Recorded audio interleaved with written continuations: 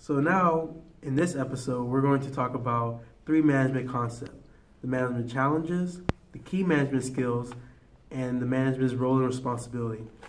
Our narration is that as young Charlie won the opportunity to manage the chocolate factory, he must go through rigorous training before given ownership to the factory.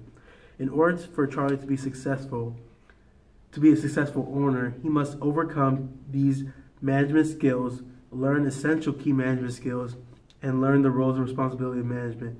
During this episode, Willy Wonka will train Charlie to effectively and efficiently run the factory.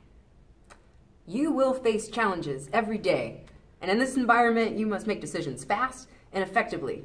Be strategic, and think, plan, deliver, and review. You will have the chocolate room, the inventing room, the nut room, the television room, and don't forget the pink sweet boat, Wonkamobile, and the great Wonkavator to oversee and innovate. You will be responsible for managing resources, financial, human, whatever. And don't forget about our dear Oompa Loompas. They are critical to our success. You must learn to manage change, technology, and globalization, all by planning, organizing, directing, and controlling our world.